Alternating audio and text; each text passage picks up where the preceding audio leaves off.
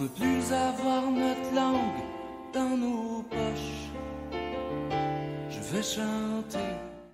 I'm proud of the fact that I was able to support that designation because I think it is important with certain levels of government that provide that level of service that French-speaking citizens can get provincial services in our. I only get dressed up for special occasions, and to me, this is a special occasion that we can celebrate with the Francophone Ontario community, to have that community continue to thrive, to, as I often do, say, please share the traditions, the culture, the wonderful music that we were listening to before, because we all get enriched by that. And I think that's what makes our community, our province, and our country the best place to live in the world. To you, the association, to all your members, thank you for the great work that you do. Merci beaucoup.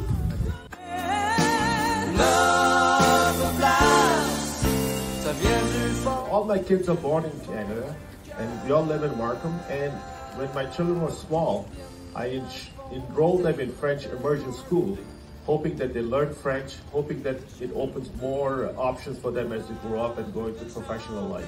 So that is my thinking, is you're living in Canada, we have to get involved in Canadian culture, Canadian society. Je vais chanter.